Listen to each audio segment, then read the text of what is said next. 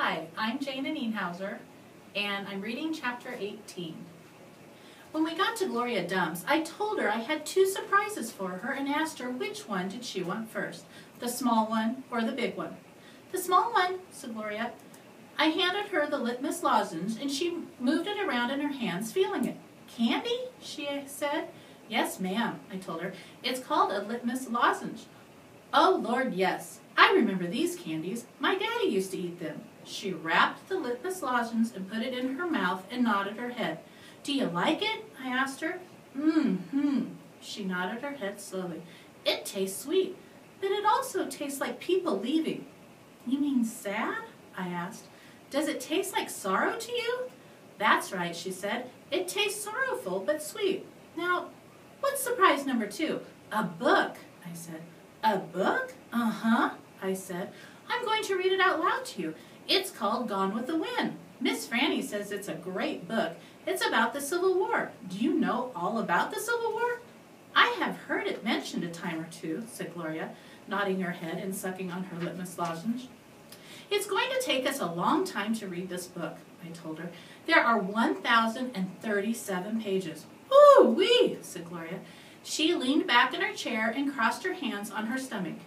We best get started then. And so I read the first chapter of Gone with the Wind out loud to Gloria Dump. I read it loud enough to keep her ghosts away, and Gloria listened to it good. And when I was done, she said it was the best surprise she had ever had, and she couldn't wait to hear chapter 2. That night, I gave the preacher his litmus lozenge right before he kissed me goodnight. What's this? He said. It's some candy that Miss Franny's great-grandfather invented. It's called a litmus lozenge. The preacher unwrapped it and put it in his mouth, and after a minute he started rubbing his nose and nodding his head. Do you like it? I asked him. It has a peculiar flavor. Root beer? I asked. Something else. Strawberry? That too, but there's still something else. It's odd. I could see the preacher getting further and further away. He was hunching up his shoulders and lowering his chin and getting ready to pull his head inside his shell. It almost tastes a little melancholy, he said. Melancholy? What's that? Sad, said the preacher. He rubbed his nose some more. It makes me think of your mother. Winn Dixie sniffed at the candy wrapper in the preacher's hand. It tastes sad, he said and sighed. It must be a bad batch. No, I told him. I sat up in bed. That's the way it's supposed to taste. Litmus came back from the war, and his whole family was dead. His daddy died fighting, and his mama said his sister died from a disease, and the Yankees burned his house down. And Litmus was sad, very sad, and what he wanted more than anything in the whole world was something sweet. So he built a candy factory and made litmus lozenges, and he put all the sad he was feeling into the candy. My goodness, said the preacher.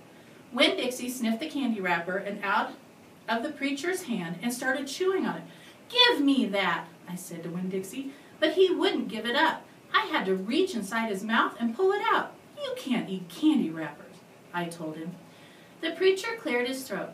I thought he was going to say something important, maybe tell me another thing that he remembered about my mama. But what he said was, Opal, I had a talk with Mrs. Dewberry the other day. She said that Stevie says that you called him a bald-headed baby. It's true, I said. I did, but he calls Gloria Dump a witch all the time, and he calls Otis retarded. And once he said that his mama said I shouldn't spend all my time with old ladies. That's what he said. I think you should apologize, said the preacher. Me? I said. Yes, he said.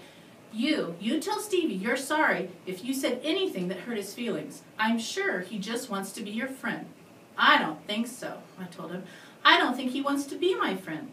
Some people have a strange way of going about making friends, he said. You apologize. Yes, sir, I said. Then I remember Carson. Daddy, I said, do you know anything about Amanda Wilkinson? What kind of thing? Do you know anything about her and somebody named Carson? Carson was her brother. He drowned last year. He's dead? Yes, said the preacher. His family is still suffering a great deal. How old was he? 5, said the preacher. He was only 5 years old. Daddy, I said, how could you not tell me about something like that? Other people's tragedies should not be the subject of idle conversation. There was no reason for me to tell you. It's just that I needed to know, I said, because it helps explain Amanda. No wonder she's so pinch-faced. What's that? Said the preacher. Nothing, I said. Good night, India, Opal, the preacher said. He leaned over and kissed me, and I smelled the root beer and the strawberry and the sadness all mixed together on his breath. He patted Winn-Dixie on the head and got up and turned off the light and closed the door. I didn't go to sleep right away. I lay there and thought how life was like a litmus lozenge, how the sweet and the sad was all mixed up together, and how hard it was to separate them out. It was confusing. Daddy! I shouted. After a minute, he opened the door and raised his eyebrows at me. What was that word you said? That word that meant sad? Melancholy, he said. Melancholy, I repeated. I liked the way it sounded, like there was music hidden somewhere inside. Good night now, the preacher said. Good night, I told him back.